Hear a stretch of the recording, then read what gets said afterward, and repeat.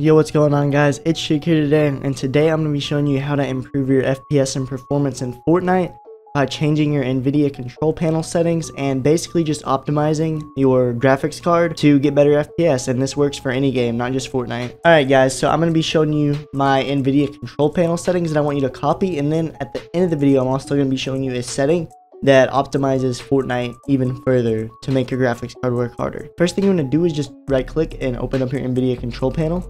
Go to adjust image settings with preview, go to this and drag it. It's going to be at quality, drag it all the way down to performance, and then go to use the advanced because you're going to change the advanced setting. Go to manage 3D settings, and here is where all of the FPS is going to come in. You're going to be getting a huge FPS boost by copying these settings. You want to turn image sharpening off, and basically I'm just going to scroll through them, but yeah, you want to turn all of these off right here. Okay, and then let's turn that off. For CUDA cores, put that on all, off, G-Sync compatible. That just depends on your monitor. Off. For OpenGL rendering, select the GPU that you have in your system, and this right here is super important. Make sure it's on prefer maximum performance. This is going to give you the best FPS boost out of any of this. Its default is optimal, but change it to maximum. Refresh rate, put it at highest available. Turn shader cache and texture filtering on, allow, and then high performance right there, and then on, off, 1, off. And after you do that, just go ahead and apply the settings, and I have a few more settings for you.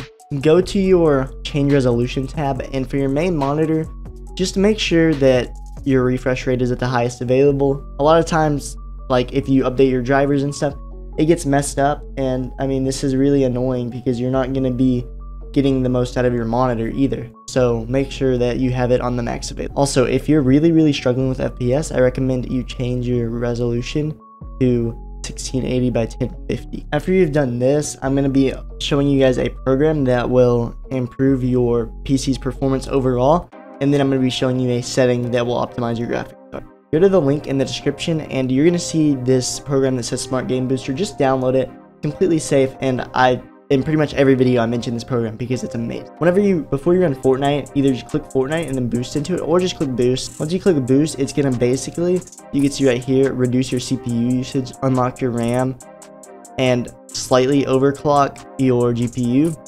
And trust me, this is all gonna be really safe, and Smart Game Booster just like built in, it's gonna do that. But yes, like I said guys, this is a completely free program that will boost your PC and make you get the most out of all of your hardware. When you're done, I just recommend just hitting restore, unless you're either doing some intense editing or playing a game, just so that way you don't need to use all of your PC's power all of the time. So the last thing that I have for you guys is actually a setting built into Windows, and it's completely safe, and it just makes your PC prioritize the game more.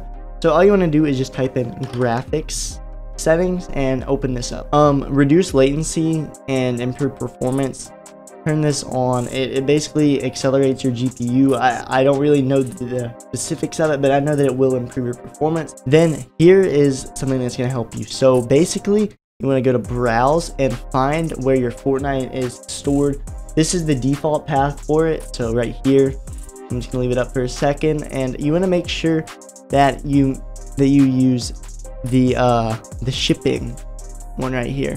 Whichever one takes up the most size on your PC is the one that you want to use, and you want to set it to high performance right here.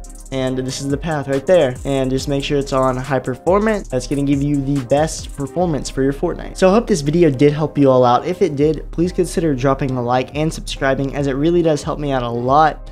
And my name's Sshig. I'll see you all in the next video, and as always, peace out.